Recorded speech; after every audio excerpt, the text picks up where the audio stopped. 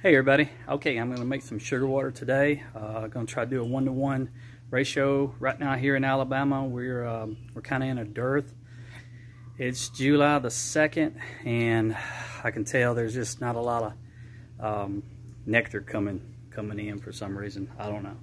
But I'm going to go ahead and make some sugar water and hope this helps you guys out. Okay, so I've got a clean bucket. 5-gallon bucket. I've got hot water that I ran out of my hot water tank. I've got my 5 buckets that I plan on using to fill these up with. And here we go.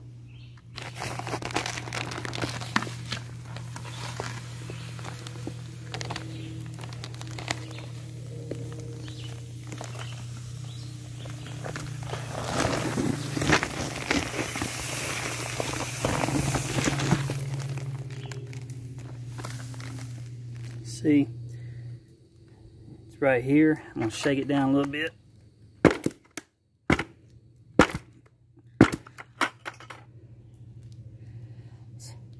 So it's still kind of around in here, so I'm going to put that amount of water from my other bucket into this.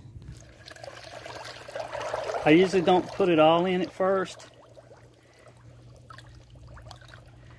I like to mix it up, and this is what I use. I just got my drill, and I don't know if this is a paint mixer or mud mixer for tile work. So that's pretty much what I use.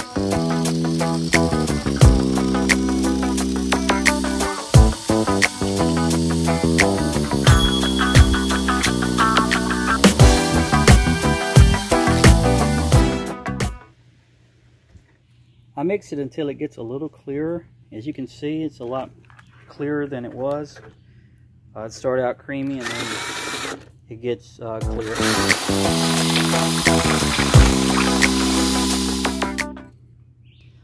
I usually go ahead, instead of making up a whole jar, I just usually put a few drops of spearmint oil and wintergreen oil in.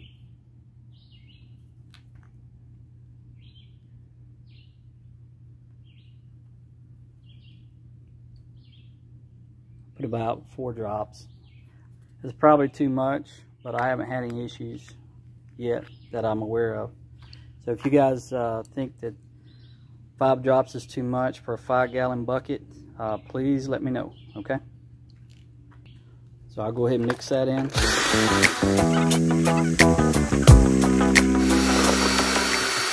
So I'll blend this up. Probably looking at about 10 minutes. Make sure it's mixed up well, and then I'll add more water, and then I'll add this mixture to the other bucket and just kind of go back and forth there until we get that 1-to-1 ratio. So once we get it mixed up correctly, it'll look like that. I've got the rest in that bucket, and so what I'm going to do is I'm going to start pouring it in each one of these buckets. The only way that I've found so far is to basically just pour it in, take the top off, and then when I say the top, I'm talking about the tent plug. And then I just kind of try my best to pour it in, and then I'll push down here, and they usually go in, the liquid goes in. I've washed these buckets out, and I use peroxide to sanitize them. And then I rinsed them out really, really good to make sure. So I'm going to go ahead and pour these in. Just doing my best.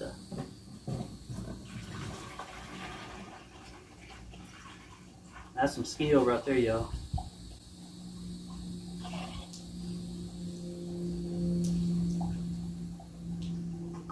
Try to fill it up as much as possible. And then I push down, and it runs down in there. So that's kind of cool. It works.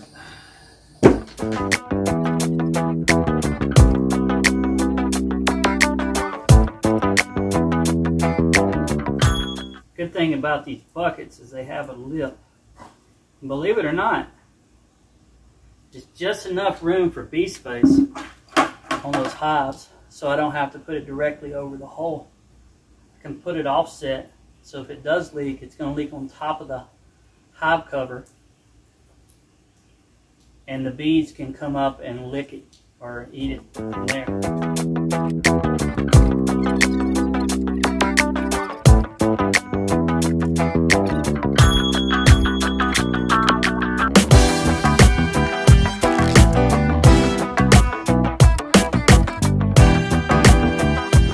This bucket, a little different.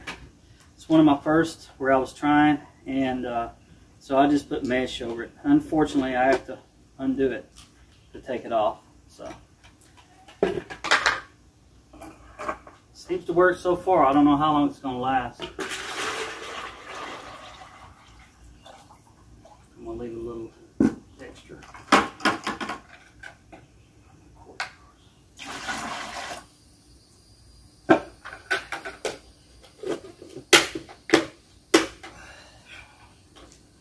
Alright, it's not too bad. As you can see, I got a little spillage right there. But the rest of them, they went in.